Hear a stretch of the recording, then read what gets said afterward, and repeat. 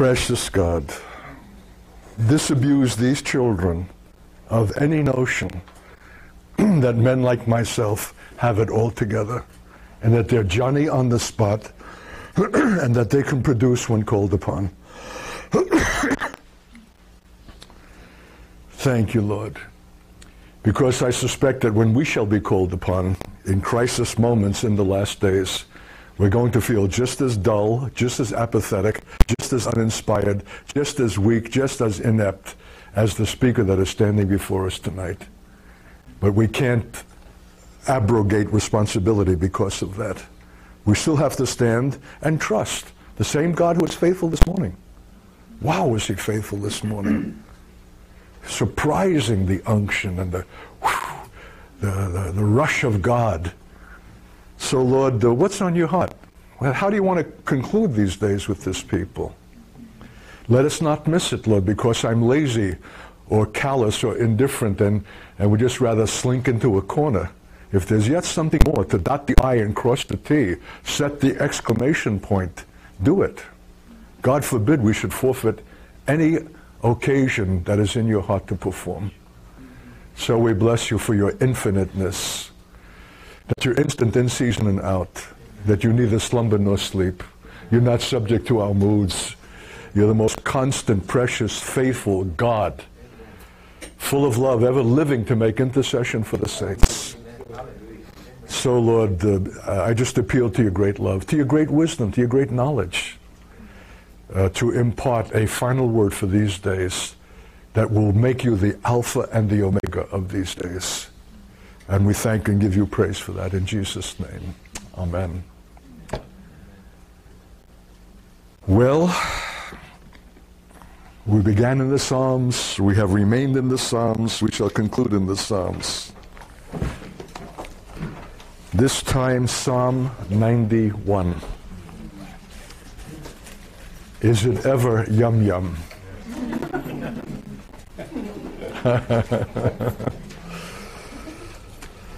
You know, it's remarkable that other Psalms have designated the author. David, almost invariably, Asaph, the sons of Korah, Moses. Here's one of the few Psalms that is not identified as having an author. And I suspect that it is so sublime, so ethereal, so holy, that it did not need even to pass through men.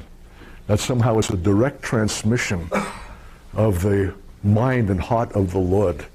It is ethereal, so I don't have an adjective enough, but listen to this language. He that dwelleth in the secret place of the Most High shall abide under the shadow of the Almighty. I will say of the Lord, he is my refuge and my fortress, my God. In him will I trust. Surely he shall deliver thee from the snare of the fowler and from the noisome pestilence. He shall cover thee with his feathers, and under his wings shalt thou trust. His truth shall be thy shield and buckler. Thou shalt not be afraid for the terror by night, nor for the arrow that flieth by day, nor for the pestilence that walketh in darkness, nor for the destruction that wasteth at noonday. 1,000 shall fall at thy side, and 10,000 at thy right hand, but it shall not come nigh thee. Only with thine eyes shalt thou behold and see the reward of the wicked, because thou hast made the Lord, which is my refuge, even the Most High, thy habitation. There shall no evil befall thee, neither shall any plague come nigh thy dwelling. For he shall give his angels charge over thee, to keep thee in all thy ways. They shall bear thee up in their hands, lest thou dash thy foot against a stone. Thou shalt tread upon the lion and adder, the young lion and the dragon shalt thou trample under feet. Because he hath set his love upon me, therefore will I deliver him. I will set him on high, because he hath known my name. He shall call upon me, and I will answer him. I will be with him in trouble. I will deliver him and honor him. With long life will I satisfy him and show him my salvation. What do you think? Yummy. On a scale from 0 to 10. It's off the scale. It's off the scale. This is sublime language. I mean, you have to gasp. Of course, God does not intend us to take it seriously. It's not a practical admonition. It's not something within the province of our experience. It's just a high watermark. It's just an ethereal, distant, lofty, eloquent, poetic statement that gives us a few good vibes, and then we can settle down to something more practical, something more substantial, something more realistic. Right? No. Wrong. This is the faith. This is the definitive faith. Would to God this were normative for every believer. Even the Greeks said, let your reach exceed your grasp. Let's not allow the faith to become a commonplace and so practical and that we can do it and perform it, it's reasonable, and it's lost its luster. It's lost its glory. Let it always be beyond what we can attain. In fact, I always say, if you can perform it, you're outside the faith. If you can perform apostolic Christianity, you're outside the faith. You're in the place of apostasy. God has called us patently to that which is beyond our attainment. This is beyond religion. This is beyond human expertise. This is, I love language. I don't have a word. Ethereal, is there a better word? Can someone give me another synonym? Transcendent. Huh? Transcendent. That's a good one. Hallelujah. Do you notice that there are 2 or 3 voices? When you give careful attention to the Psalms, often there's a shift. And someone who has been speaking as narrator and describing something moves away, and then the voice of someone else comes in, and then, not invariably, God himself speaks. Can you pick up in this psalm with the Lord himself? He's standing at the sidelines. He's listening to this euphoric tribute to the relationship possible between a saint and his God. And finally, he so celebrates this one who has declared and set forth this kind of faith that he himself breaks in the last verses. In verse 14, because he hath set his love upon me. Now it's the Lord himself speaking directly. Therefore will I deliver him. He's done this, I'll do that. Hallelujah. He has chosen to declare my name, to know me. I'm going to do this. It's not a cold and crass commercial transaction. It's the acknowledgement of God, of a fervent heart that moves his heart. Because you're like that, I'm going to be like this.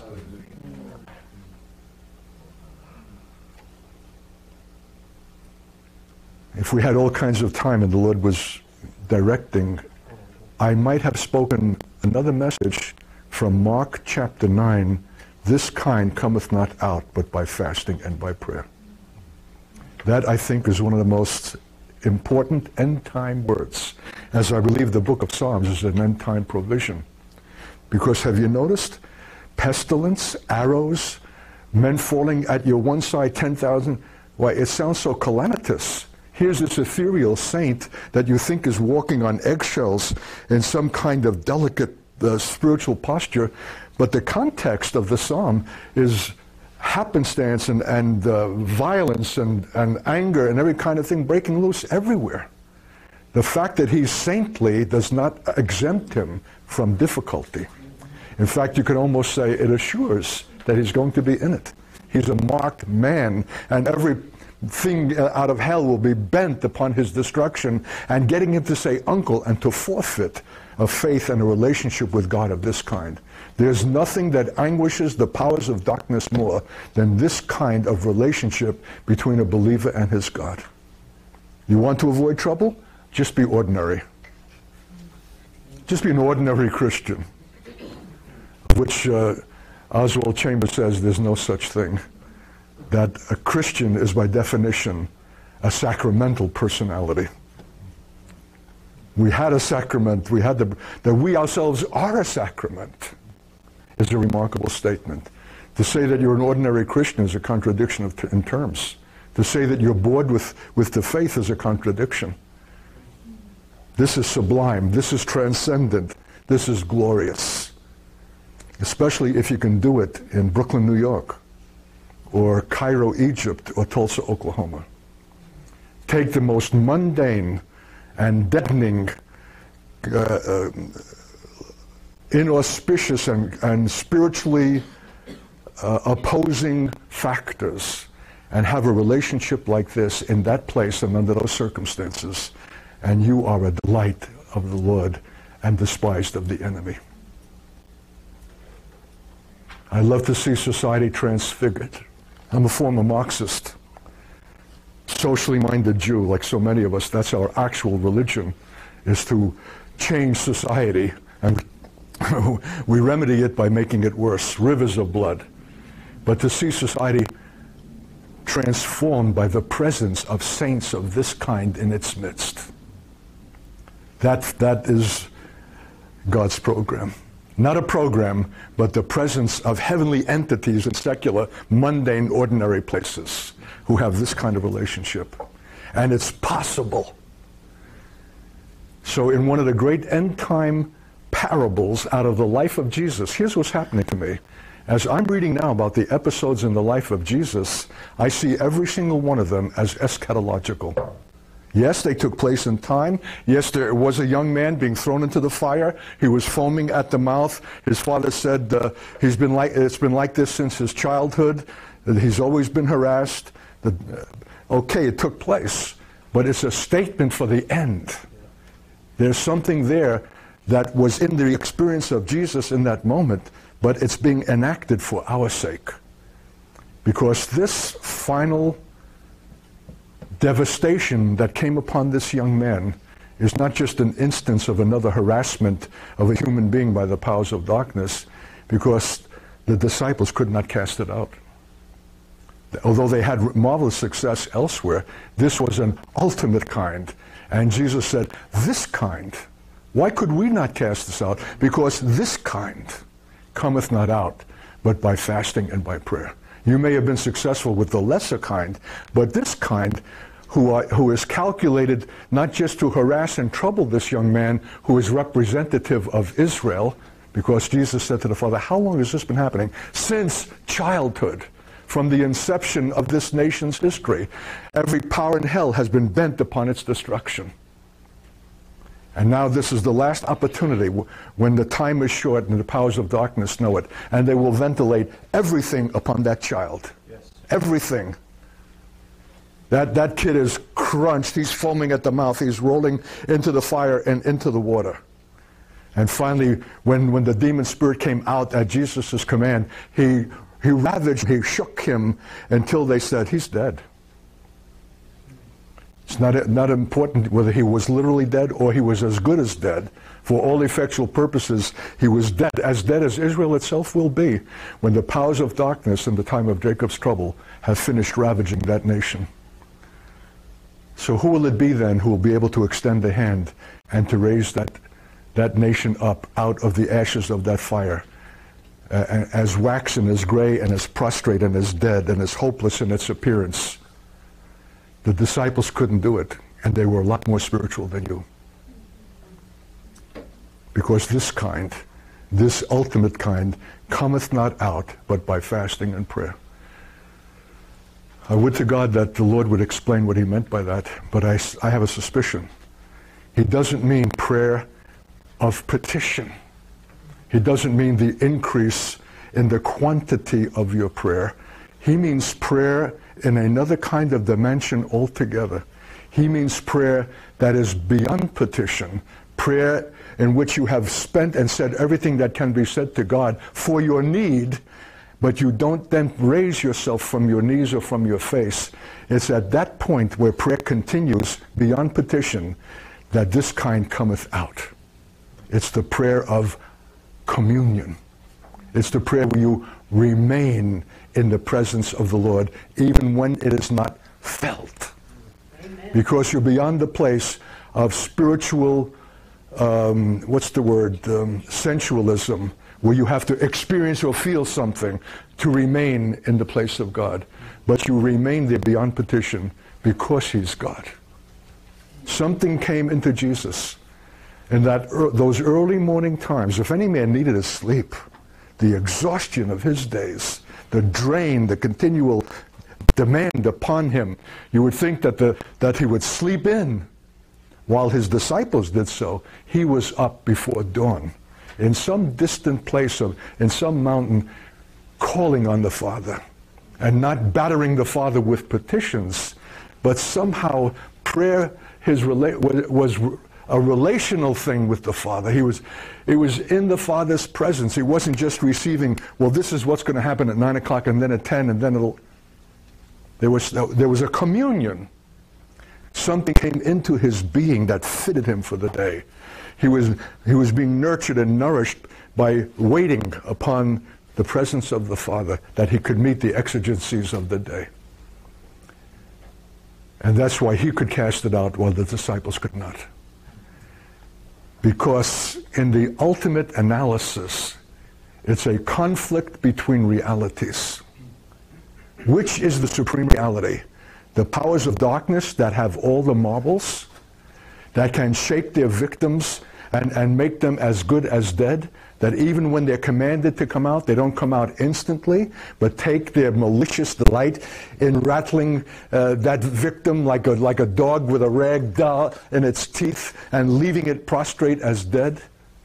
Where is the action? Who really has the cards? Who really calls the shots?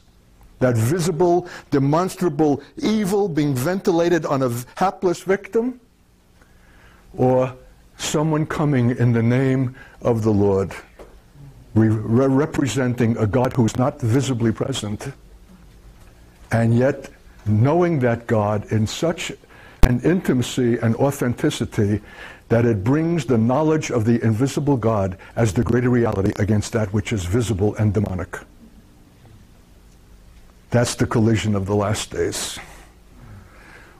Which is the supreme and the ultimate reality?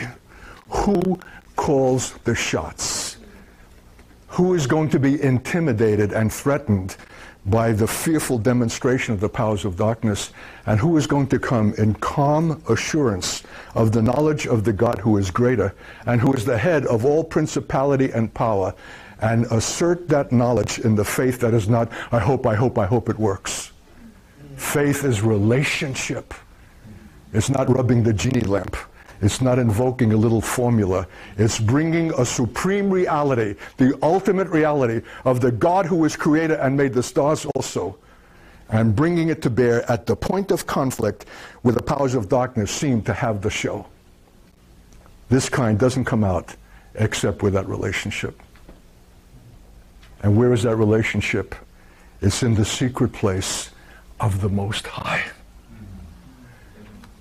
And you can have it in Tulsa, in a one-bedroom apartment. I'm not suspecting that you have cockroaches. Whatever, however ordinary, however mundane, there's a secret place that's obtainable. Have you sought it? Do you have the faith to believe for it? Are you willing to make the sacrifice of time for it? Are you willing to get up before the day commences? My most precious times are when the world is sleeping, when the family is sleeping, when the community is sleeping. I'm up.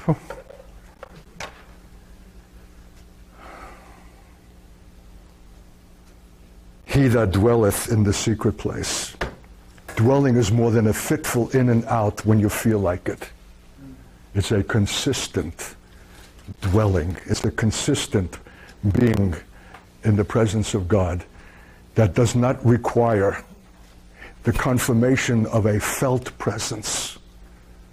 Lo, I'm with you always, whether you feel me or not. Did I ever tell you about the time we had a 10-day fast at Ben Israel? Because I had made some outrageous statement as I was preaching about the church was born in waiting in 10 days in the upper room. That somehow, until the church will again come to that place of waiting, the age will not end as gloriously as it began. And when the message was over, some young believer came up and said, Artie said, in all your travels around the world, have you ever found a fellowship today that has waited on the Lord 10 days? I said, uh-oh. I thought of the best this, the best that. I had to say no. And then the Lord said, how about your fellowship, hotshot? No. I came home with the message, shouldn't we be waiting on the Lord 10 days? And yes, we really should when it's convenient. when it's not a busy time of ministry, when the phone is not ringing off the hook, when this is when you know what we found out? There's never a convenient time. The kingdom of God suffereth violence, and the violent take it by force. So we elders appointed, we're beginning Monday, 10-day fast, prayer, and we elders will begin. And we began and fell asleep and dozed off within the first hour or two.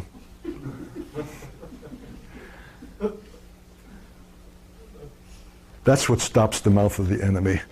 That out of flesh and blood men and women whom the Lord has taken off the dung heap, he makes to sit with princes. Foibles, men with contradiction, defect, he makes to sit with princes. We are the world's rejects, but the elect of God. And so we realized that let's have prayer around the clock, but in 3-hour shifts. And that's what we did for 10 days. Many fasted the entire 10 days. And somewhere in the course of those 10 days, you were with this believer or that believer or these or those. 3 o'clock in the morning, 7 in the morning, 10 at night. We stopped everything. Everything was given to seeking the Lord for 10 days. With no strings attached. Didn't we need a baptism in the Holy Spirit? You better believe we needed. Didn't we need fire to fall from heaven? You better believe we needed. But we never made it a condition. See how utilitarian we are? Yeah. This is the ethos of our society and our civilization. An investment for something to be obtained. But to come before the Lord with no strings attached, no requirement, no demand, because He's God, we don't know that. And that's the fellowship, that's the intimacy, that's the communion for which He waits. We made no requirement. And we never did have fire from heaven. But I'll tell you what happened to me. Was it the 8th day? I think my breath was something like a camel by that time. I had long before lost all spiritual inspiration. My early prayers the first day or two, they should have been recorded. But by the 3rd or 4th day, they were not quite that impressive. By the 6th or the 7th day, they were a beep. And by the 8th or 9th day, it was hardly anything more but a vapor. And in that condition, I was stretched out on the floor, too weak, too limp to be spiritual. I don't know what time it was, 4 in the morning, 5. I was with 2 or 3 other of the saints. And all of a sudden I became aware, I was conscious of myself as the creature before the Creator. I can't describe it. I don't have a word to describe it. A sense came over me of what I am in my pathetic humanity before the Most High. For the first time, a proper sense of reality, of who He is and what I am, was brought into my consciousness, for which I shall be eternally grateful. We don't know saints as we ought to know.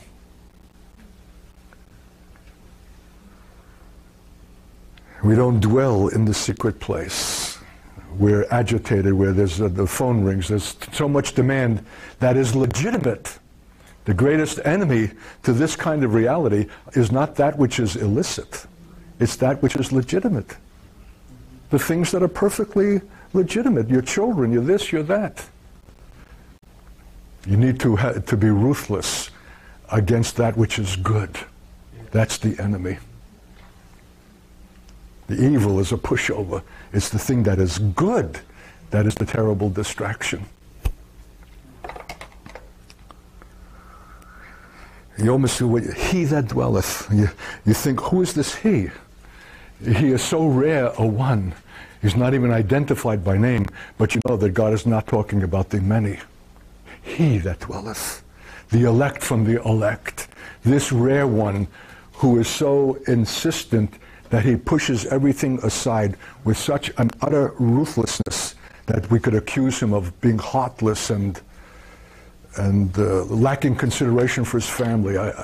He's the kind of guy that locks himself in the room, throws the key away until the Lord meets with him. He that dwelleth. Beautiful language. Dwelling. I mean, they talk about archaic words. I forgot what on our way here this morning, Doug was reminding me of a word that I use that you never hear in ordinary conversation. Why? Because our life has become so emasculated, so reduced to such ordinary function that you don't need a word of that kind. The word abide is outside the context of our contemporary civilization. How many times do we move? How fitful our whole life is. We're continually in a process of flux and movement. We don't know what it means, and we don't have occasion to dwell. You have to fight for this. This requires a powerful insistence in the secret place of the Most High. That one shall abide under the shadow of the Almighty. You may not see him in his entity, but the shadow that he casts is itself a protection.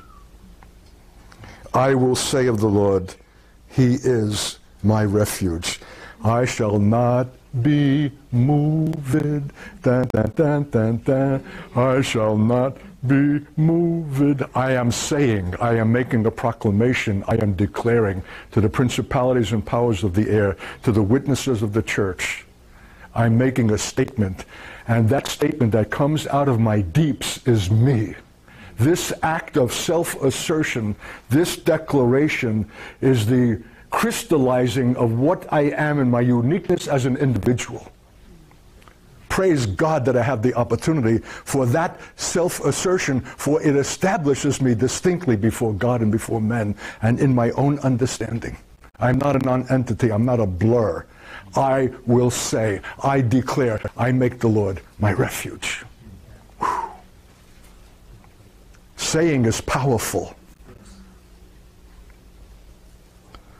I will say of the Lord, he is my refuge. And now that you've said it, brother, he better be it.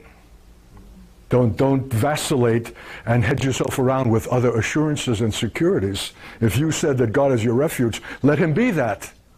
Despite every opportunity to have insurance and to have something for the rainy day and all the other kinds of things that will shore you up, let this be your exclusive provision is God. And if he be not God, and there be no resurrection, you of all men are most to be pitied. Put up or shut up. It's no, all stops, all pulled out. It's the insistent, singular, absolute confidence in God only. That's apostolic. I will say. This is my declaration.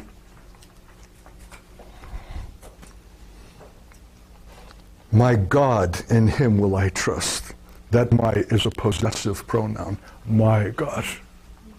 It's not the way we Jews say, my God. My God. It's like Paul speaking about my gospel. What, did he invent it? No. But he has personally appropriated it.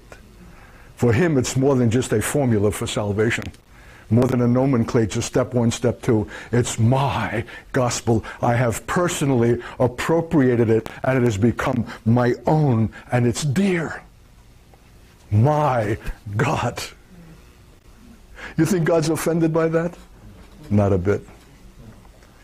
He's waiting for this intensity of appropriation and possession. My God. And because he's your God, you will be his possession. His eye will be upon you. You're dear in his sight. People have said to me, Art, if you only knew how much God loves you. If you only knew. Art, when I pray for you, I have such an abiding sense of God's love for you. Do you know it?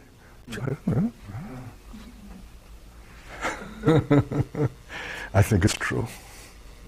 That's why I'm alive at 71 and still going strong. And I got another 70 years ahead of me. The Lord doesn't come. There's something about the Lord that looks down and he knows the heart.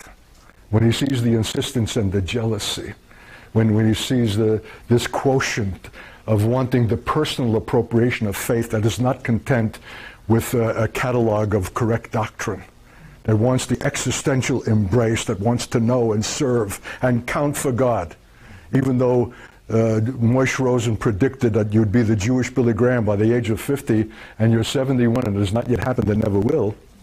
It doesn't matter. You didn't want to become a Jewish Billy Graham. In fact, you said to the Lord, whatever it takes, reserve me for your best and truest last day's work. You can't believe how privileged I am. You can't understand how I'm traveling all over the world and I'm standing before the best of God's people. That's why I'm here. I tell them, you have an election and a call in God. How do you know, Art? Because I'm here. That's how I know. Because if you were just an ordinary rough tumble people who don't give a rap and just going from Sunday to Sunday, I would not be expended for you. I'm here because God has seen your heart and knows your intention and how far you're willing to go, and He's put His best before you. That's how I know. Hallelujah. Thank you, Jesus. Hallelujah. Yes. Praise God. Oh, He knows. The Lord knows those that are His, who have made Him their refuge, my God in whom I will trust, and will go right into the teeth of the enemy at Oklahoma State University with outraged Jews. If they're not outraged, I'll be personally disappointed. Someone is putting in right before their face an announcement of a Jewish prophet, and they suspect that he's a real Christian and a missionary, and that will be confirmed. They will be bristling.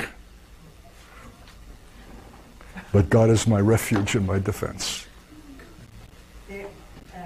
That university has been prayer walked with intercessors several times. So you're covered. So I'm okay, huh? The Lord has said, don't look at their faces. Their faces are fearful and foreboding. There's a powerful unction upon unbelieving Jews, particularly of the Orthodox kind. It's something like a religious mafia. Have you ever encountered the Jewish, the ultra-Orthodox, the Hasidim with their black beards? Just picture this. I was at Vassar College, no longer just a girls' school, and I was speaking a message on Abraham and circumcision before an audience of Christians. Earlier that day, as I was walking through the Student Union building, a Jewish student looked up at me and said, "You'll get yours." I thought, whatever does he mean? And in the middle, or whatever point I was in my message, the doors burst open, and into the room came about a dozen black-suited, black-fedored, black-bearded, black-eyed Orthodox Jews that had come up from the Lubavitcher Hasidim in Brooklyn, New York. I tell you, people stopped breathing. They never sat down. They positioned themselves around the room strategically, and one was about 4 or 5 feet in front of my Jewish face, with eyes that could kill. The looks. To try and continue your message then, even though there's been a prayer walk around the Vassar. And so I foolishly opened for questions and answers, and I was a dead duck. Who do you think you are? Coming with your Goyish or Gentile King James Bible, you can't even read Hebrew, and trying to persuade us to be converted in the name of Him before which multitudes of Jews have been slain over the ages and forced converted. And it went on and on and on. Powerful. Talk about who had the anointing. The Christians freaked out. And they began to shriek and cry out and complain, and they got bitter against these Jews who were disrupting our meeting. People who would have said before that, yes, I really have a heart for the Jew. I really love Israel, until they came in like gangbusters. All of a sudden, the lid was off the garbage can, and another attitude was being expressed that was not complimentary to the believing community. But I'll never forget this. This guy that was right in front of my face, he said, "We know that you love us, Katz, but..." I never heard the rest. I said, "What? You know that? I never told you that. Where did you get that? We know that you love us, Katz, but..." Well, I don't know how many weeks or months it was later, I was wearing a black suit and a white shirt without a tie, and I was in the Brooklyn headquarters of the Lubavitcher Hasidim on Eastern Parkway in New York. And I'm walking there with 1,000 of these men with their talesim, their prayer shawls over their heads. It's, talk about occultic power, this davening and shaking with this prayer shoulder. Ooh. And I bump into the same man.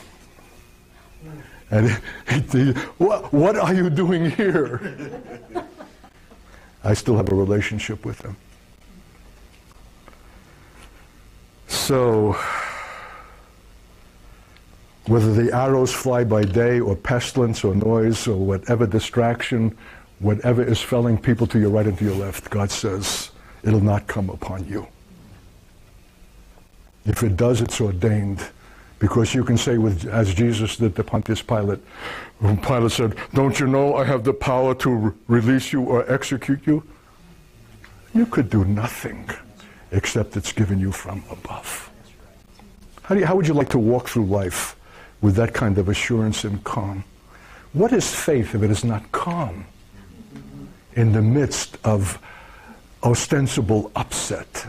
When you can maintain your calm in the face of the arrows that fly by day because God is your refuge and nothing can touch you. You can have malaria as I did on my first day in Tanzania after hearing the report of the German Lutheran missionary who was carted away insane because of the new, new strand of malaria that now infects the brain. And that next day I was within a sweat and impotent and stretched out on my bed like a dead man, my first day in Tanzania. But I had a brother with me who knew how to pray. And he was going back and forth in front of me and crying out, Lord, he said, we're not in Egypt. We're in the will of God. And you said, none of their diseases shall come upon us. I was up the next morning, Johnny on the spot, totally delivered. None of these things shall come upon you. Look at the absoluteness of this language.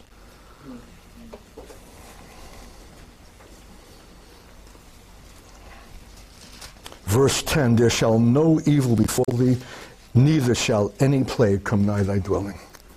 You know what I love about God? Absolute. No ifs, ands, maybes, perhaps, no. Any. Not any, no. Nothing. Because you have made the Lord, who is my refuge. Here's someone speaking, not God, but speaking to someone who has made the Lord his refuge, complimenting and commiserating with someone like that who's done the same. Because you have made the Lord, who is also my refuge, even the Most High, your habitation. You don't live in Tulsa, Brooklyn, Minnesota, or circumstances. God is your habitation. You are in him. You move and live and have your being. You, dear saints, do you realize what you're getting right now is a Holy Ghost miracle?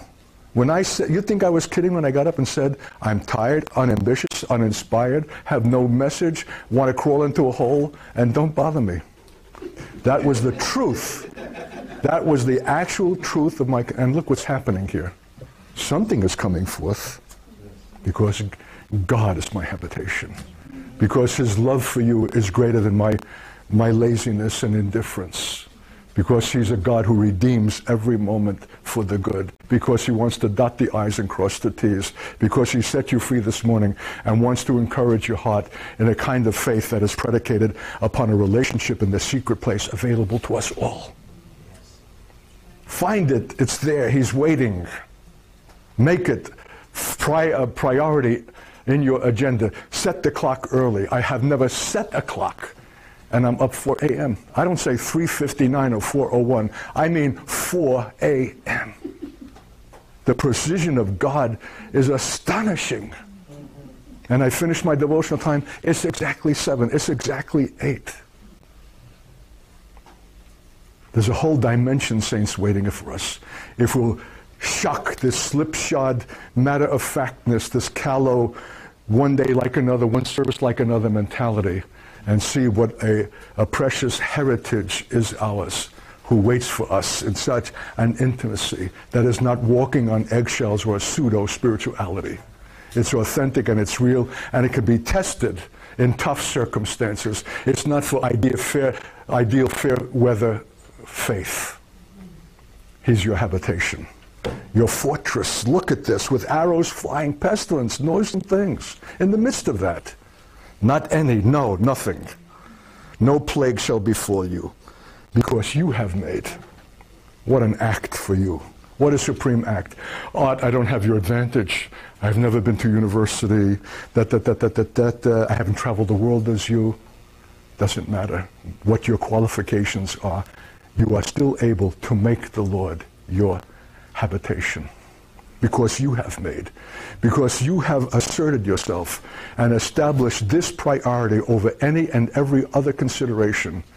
God's answer then is, no evil shall befall you, because you have done this. You have really done it. You're not a lackluster saint. You're not a pew sitter. You're not going from one Sunday to another. You're living for God and by God and unto God. The issue of His glory, His honor, and His name is the foremost purpose for your being. And if you're a professional or whatever you are, it's only a coincidental thing. It's your place of ministry. It's your field of endeavor for God. It's not the place of self-aggrandizement. And I'm a man who has both a Mercedes-Benz and a Lincoln Town Car. Yes. But if you put the mileage of the both of them together, one has 318,000 and the other 182,000. I got the last one for $1,500. But I got it, and I wasn't seeking it. Nor did I seek the Mercedes. But before I left for that trip to the South, I couldn't shake it. Mercedes diesel, Mercedes diesel. I said, Lord, I've got a Honda. I'm happy. Don't hock me with Mercedes diesels. And yet I couldn't shake it. I thought, oh boy, am I getting carnal, that I'm preoccupied with a car. And I arrived in Atlanta, Georgia, started looking around, and they're expensive and out of the sight. And the final thing, I'm coming to a prayer meeting, and there in the parking lot is this maroon Mercedes diesel with a for sale sign. That's my color, the priestly royal purple. I'm driving that car today. The lady wanted to give it to me. I said, no, pray about it. Don't be moved because I'm a minister. I want the Lord to be in this. I found out the car was worth about $12,000. I couldn't even begin. And I called her husband. He had been praying also. And he said, the Lord has told us, Art, that you're not to take out a loan or in any way to become indebted for this car. I said, I fully agree. I said, the Lord has impressed me that it would be disrespectful to offer you anything less than $5,000, because 5 is the number of grace and 1,000 is the number of ultimate measure. We'll take it. And what a car. How I love that car. So what do I need a Lincoln Town Car for? But He gave it to me. It's not the object of my search or my interest. The Lord, the Lord, the Lord. That's right. If you knew the history of every book out there, how many have a life of their own that we have not sought? A Chinese edition of Ben Israel is coming out.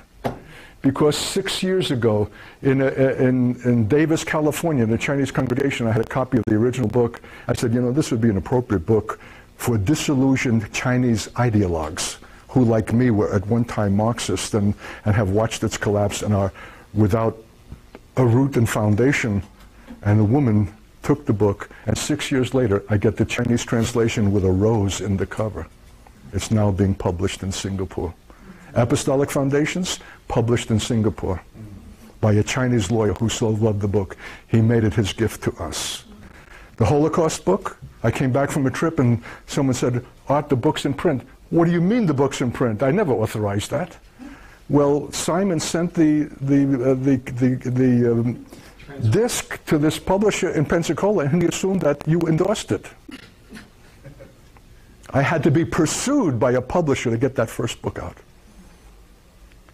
Everyone has had a life of its own. I have 8 publications in Russian alone. The Spirit of Truth is in French, Lithuanian. I don't know how it happens. Russian, Hebrew. Set the Lord before you. Don't seek for yourself. He knows your need. Make him your foremost object of concern. Your jealousy for his name and for his honor. And he'll cover you with his feathers, and under his wings you shall trust. His truth shall be thy shield and buckler. It's a protection, his truth. His faithfulness, the same word in Hebrew, emet. Thou shalt not be afraid for the terror by night, verse 5, or for the arrow that flies by day, nor for the pestilence that walketh in darkness, nor for the destruction that wasteth noonday. Thou shalt not be afraid, period. Do you ever do that with the scriptures and cut a statement off right in the middle? Thou shalt not be afraid. I bracket it right there. Yes, the rest is true, but thou shalt not be afraid, period, of anything.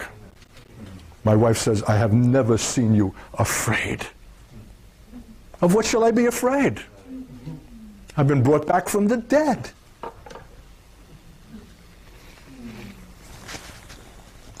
Thou shalt, what a privileged life to live without fear, anxiety, apprehension.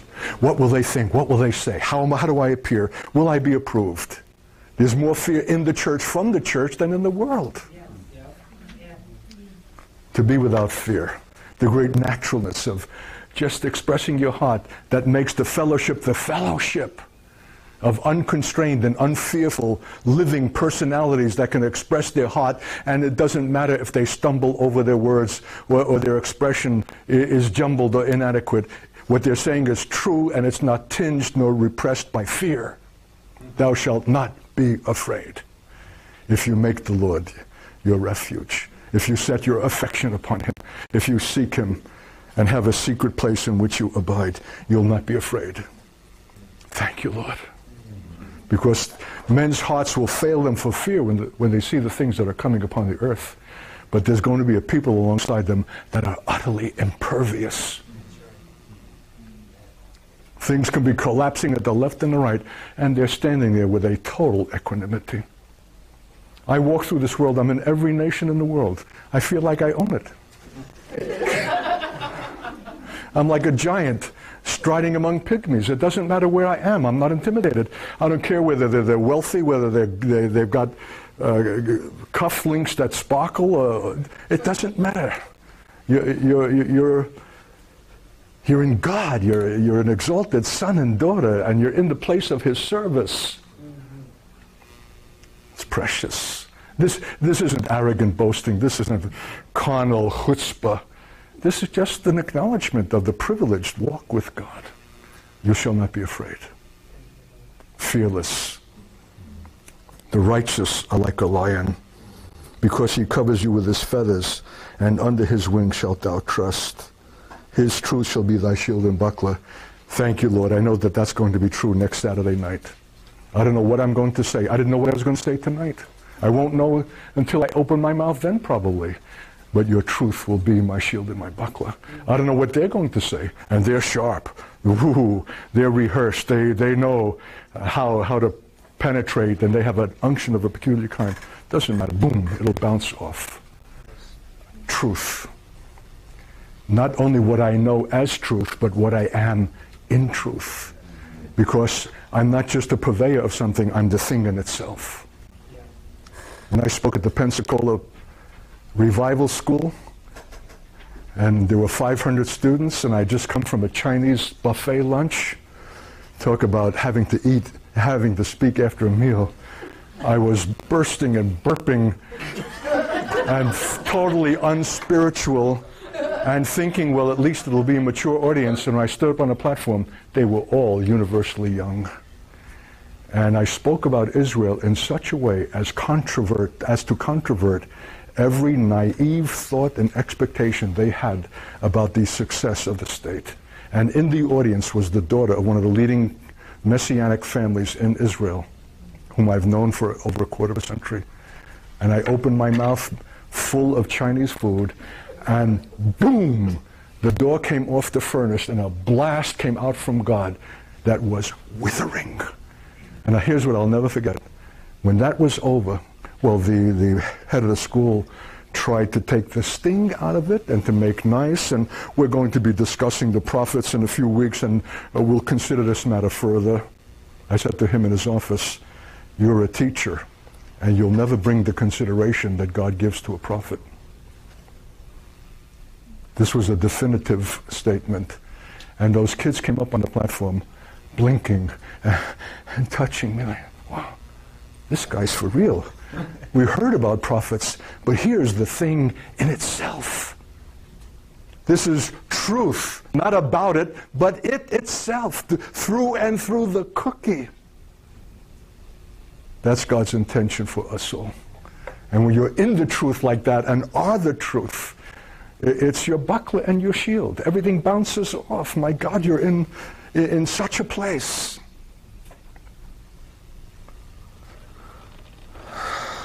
Because you have made the Lord, who is my refuge, even the Most High, your habitation, there shall no evil, absolutely no evil befall thee, neither shall any plague come nigh thy dwelling. He shall give his angels charge over thee. They shall keep thee in all thy ways. They shall bear thee up in their hands, lest thou dash thy foot against a stone. Well, how come, Lord, I went shooting down my own staircase 2 days before the trip to Africa with Doug, and bunged up my ankle so bad that it tore open that bone and was infected, and all through 5 weeks I was limping, and if I had not been treated twice by doctors, I don't know what it would have been. Where was your word then? I don't even ask the question. Somehow it served the purposes of God to allow that injury to befall me, because I shot down that staircase with a velocity of something like a bowling ball hitting 10 pins. Boom! And I don't have accidents. I didn't have an accident in that swimming pool in northern Minnesota after I baptized about 12 Lutherans, and I was on my way to the locker with my Bible in my hand, and there was a little pool of water on the tile, and the next thing I know, I'm doing a somersault, and there's like a frozen moment of time. I'm in the air with the Bible in my hand, and I'm saying, Lord, what? I don't have accidents. And boom, I came down on my knee. And they wanted to take me to the hospital. I said, no, I'm the man of faith and power. I spoke that night. My foot was swollen like a football. My knee. The next day I couldn't move. They took me. And the orthopedic surgeon was Jewish. And he's showing me the x-rays. He says, my dear man, he said, you have not just fractured your knee, you have shattered it. It needs to have you need to be wired and set in implant. I said, okay, when can you do it? Wednesday. I said, no, Tuesday, I'm going to northern Minnesota. The Lord is giving us a property. The who? And while he has his hand on my knee, his eyes began to widen, and he says, something is happening. I could feel it. Pieces were going like click, click, click, click. He said, something is happening. If I can set this right now in a cast, you'll not need an operation. And that's what happened. And the next day, I'm making my appointment. I'm leaving the hospital on crutches. And the man comes running to me in the lobby of the hospital with a white garment on. He said, aren't you Art Katz? I said, yeah. He said, what are you doing here? I said, well, I bunged up my knee. Who's your doctor? Well, Dr. Walter Indek. Wally? I've been praying for him for years. Thanks a lot.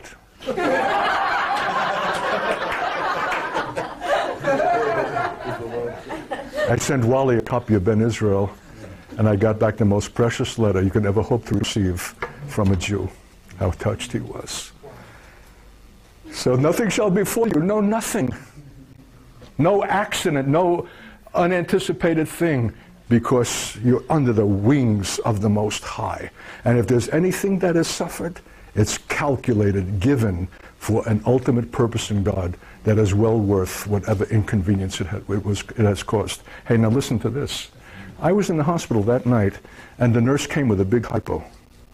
And she was going to shoot me up. I said, what's that for? She said, that's for pain. I said, I'm not in it. I'm only mildly inconvenienced. Oh, but you have to have this, she said. I said, no, I don't want to be drugged up. I want to keep my mind clear. Oh, but you have, no. The woman just stormed out with such impatience and irritation. I thought, what's she getting so vexed about? And came back with tablets. I said, you don't understand, sister. I'm not afraid of a needle. I've been in the U.S. Army, and I have walked through corridors of men with needles poised that are bent, and watched men with medals fall over in a dead faint. I've been pricked like a pincushion. I'm not afraid of a needle. It's not the issue of a needle. I don't want to be drugged. The last thing I remember, 2 nurses and 2 doctors in my doorway. I had touched something of the principality and powers of the air that resides in the institution of medicine, predicated on an unquestioned assumption that the whole world has subscribed to, and that to which we say no, the pursuit of pleasure and the avoidance of pain as being the unspoken premise by which men live their life in the world. And I'm saying no, pain is not that much an issue. It's only a mild inconvenience. I'm not suffering that I need to be drugged up. But you must subscribe to the system. You must receive these drugs. You must have your sense of pain diminished. No, there's a great issue here that was touched inadvertently. And from that day on, the Lord began to open to me the mystery and the issue of the principalities and the powers of the air and the conflicting wisdom systems between God and these powers, which exist in all institutions and aspects of society, and especially in the realm of religion. It was worth busting a kneecap to receive that on-the-spot revelation. Nothing shall befall you. Thank you, Lord. Because you have made the Lord your habitation. There shall no evil befall you, neither shall any plague come nigh thy dwelling.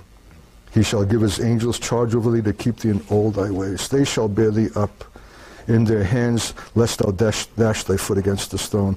Thou shalt tread upon the lion and the adder. The young lion and the dragon shalt thou trample under thy foot. If there's ever a statement of a symbolic kind that refers to the powers of darkness and Satan, is adders and poisonous snakes. You'll trample them. You don't have to analyze them. This kind does not come out because you have spent countless hours researching the intricacies and complexities of the neither world. You're defeating them not because you have an intricate knowledge of the mechanism of the things that are diabolical, but because you have sought the Lord in the secret place and made him your habitation. This kind cometh not out by knowledge of the subterfuge of the powers of darkness. It comes out by the greater knowledge of the Most High that is found in the place of intimacy. And your preoccupation with devils, conspiracies, and all those things is robbing you of the place of intimacy. You're losing the game while you think you're winning it. That's why Paul said, I'm determined not to know anything but Christ and him crucified. There are some things that are interesting and have some value, but they're not expedient. They're distractive. It's not by the knowledge of these things that we defeat. It's by the knowledge of him. We bring the greater reality of the invisible God to the place of the visible demonstration of the powers of darkness and prevail. Where did you get that knowledge? 5 a.m. on my knees in a dark, drafty floor in Tulsa, Oklahoma.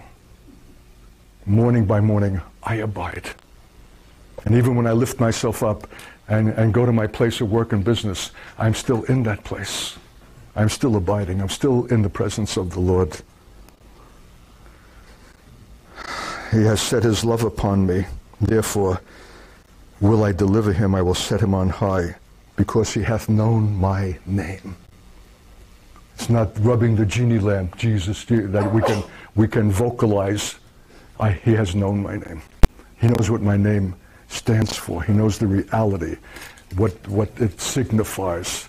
He has a sense of God that he cannot articulate.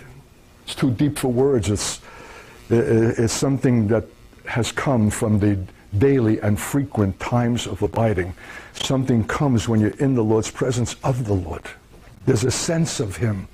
And how often do I cry out at the commencement of a series of meetings or one night, Lord, may we be privileged that you'll give us something of the sense of yourself. We love messages, but the sense of yourself as holy.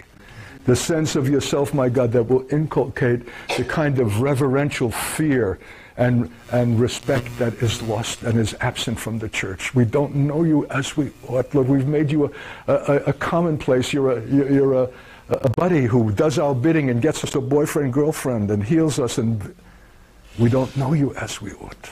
Give us a sense of yourself. With long life will I satisfy him and show him my salvation.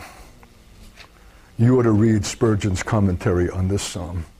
If you don't have Sermon's 3-volume Treasury of David and his commentary on the Psalms, tomorrow morning call Craigle or Hendricks, I don't know which publisher. Sell your shirt. Who? Sell your shirt, you have to. Oh, yeah, sell your shirt. What a commentary on the Psalms. But I don't go to the commentary first. I go to the commentary last. First, I, before the Lord, ponder and reflect, meditate. What does this mean? And then when I've exhausted, then I'll begin to... What has Matthew Henry said? What does Spurgeon say? How about H.J. Krauss, the great German Old Testament scholar, 3 volumes on the Psalms? It's remarkable what they say, their scholarship. But Spurgeon, the treasury of David, get it. So precious. And talk about long life. Spurgeon died when he was 56. Where's the long life there? I'll tell you how long it is. Long enough for him to fill libraries with volumes of books and sermons. His every sermon was printed before the word was hardly out of his mouth and circulated throughout the English-speaking world and in many languages. He was the head of societies and orphanages. He was this work and that work. The man's life was voluminous and creative and abundant and full. He lived more life in 56 years than any 10 people live in 70. It was a long life. Because every intent of God was fulfilled, he finished the course fully that was set before him. It was long enough. Mere longevity is no thing in itself if it's vacuous and a mere succession of 1 year like another, 1 day like another. Let me quote you something from Spurgeon on this psalm. It is impossible that any ill should befall the man beloved of God. The most crushing calamity only shortens his journey. He gets to the Lord sooner and hastens his reward. Ill is no ill, but only good in another form. Loss enriches him and reproaches are his honor. Death is his gain. Everything is overruled by good. He's secure where others are in peril. He lives where others die. What a way of seeing reality. Everything is transposed. Everything is turned inside out.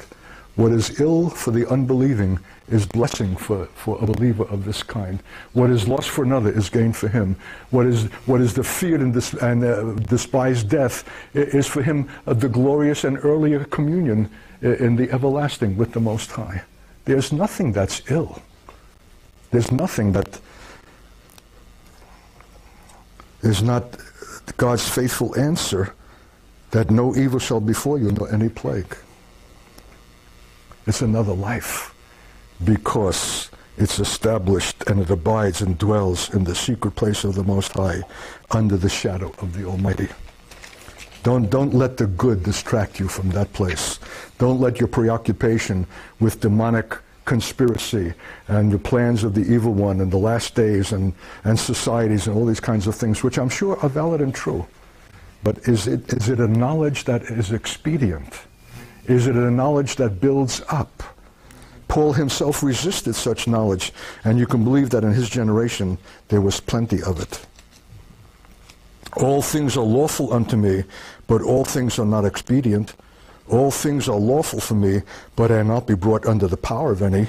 I'll not be brought under the influence of any. I'll certainly not be obsessed with any, however valid it is, because my first and abiding concern is to abide and dwell in the shadow of the Most High and in the secret place. And however good something is, if it steals from me this centrality in this foremost place, it's no longer good. I'm not going to raise that Israel up out of the fire and out of its foaming mouth and final destitution because I have a superior knowledge of the intricacies of the powers of darkness, but because I have a superior knowledge of the Most High. So I want to pray for you. You know, it's wonderful to come to a place and not have a single thought in your head. No strategy, no plan, no game plan, no intention, simply to come. And you look back over these tapes and over these messages, and you'll realize whose game plan this was. And I didn't need to know it in advance. I just had to be up 4 a.m. in communion with the Most High. And it issues. Oh, Lord. Thank you that this is not for only certain supreme, especially spiritual saints, but this is your invitation for every believer. Every believer, housewife, salesman, engineer, doctor, pastor, minister, a secret place where we can dwell. Lord, I ask you to encourage the hearts of these children and to encourage their devotional life and to teach them that there are dimensions in prayer beyond petition. And that our prayers are not finished when we have finished making our petitions known. It's only beginning. And that we have to break the power of this utilitarian ethos that is infested, that is at the heart of this society. So much given for so much returned. And we're there long enough to give so that we'll get answer, but we don't know how to remain and to abide and dwell without strings attached, without the utilitarian necessity to get paid back for our investment. Because you're God, and you deserve this kind of attention. You deserve this waiting. You deserve this early rising.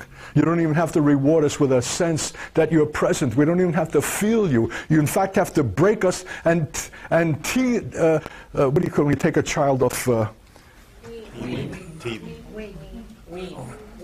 Wean them away from a sensate spiritual life that has to feel in order to know. Thank you, my God. Oh, precious God. Lord, Lord, Lord. Show us that somehow if we get up early, it's not going to ruin the day. Somehow we'll have the energy that we need. We'll have clarity when we need it. You'll allow us to take a nap if it's possible. And if it's not, it doesn't matter. But to make it a priority, that we get so spoiled if we do not begin the day with you and have a time before you and talk to you and invoke your precious blood upon our head and upon our houses and families and fellowship and share our hearts in need and then continue after that to remain. Even take a personal communion as I do every morning, a mini communion with a little piece of matzah and a little thimbleful of wine. Oh my God, give us a heart, draw our hearts out after you. And if we have been barking up the wrong tree, even though it's a correct tree, even though it's an interesting tree, even though it's very exciting to be knowledgeable about the intricacies of the last days intrigue of the powers of darkness, if that has proved a distraction that in fact doesn't dispose us to seek you in the secret place, may we put it aside as not being edifying. It's legal, but it's not edifying. It does not build up. It will not deliver the sun who is writhing in the fire and ready to be extinguished. Only the superior knowledge of you, the greater reality found in the early morning time. So thank you, Lord. Put a seal on this word. You have given this people your heart and your thought, your dearest expression of concern and love. It's not what we thought or expected, perhaps, but I have no complaint. Thank you, Lord, for the recording of it. May we have occasion to consider it again and again. Teach us how to structure our life and our priorities, to seek you, my God. Thank you, Lord, to come to a supernatural naturalness that is not afraid.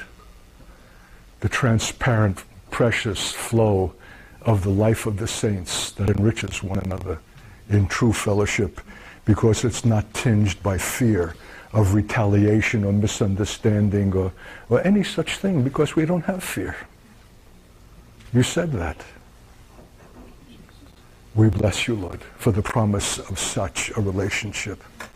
That this is not some standard beyond our attainment. You're not teasing us. You're not pulling the wings off of flies. This is not malicious. This is truth. And because you say it in your word, we know that it's available. If we have not attained to it, it's not your fault but ours. So forgive us, my God, for lackluster Christianity, for allowing ourselves to be engaged and taken up with other things that have excluded this as priority. And bring us, my God, to first things. The knowledge of you that lies too deep for words. The sense of yourself as you in fact are and must be made known. Thank you for that privilege. Thank you for that fellowship. I bless these children. Seal this word to their hearts. Draw them out after you. Thank you for this as a concluding word. We give you praise for such love as has come to us in these days. Thank you, Lord.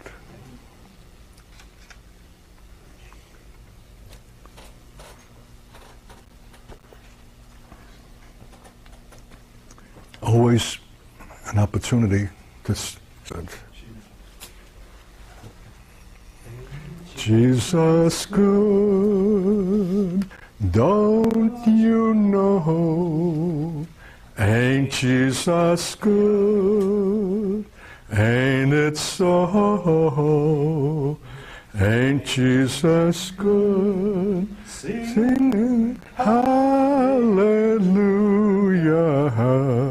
I just want to praise him forever again. He filled me up when I was empty. He set me free when I was a slave. I love him so, and I always will. I just want to praise him forever again. I just want to praise him forever again. Give him some praise.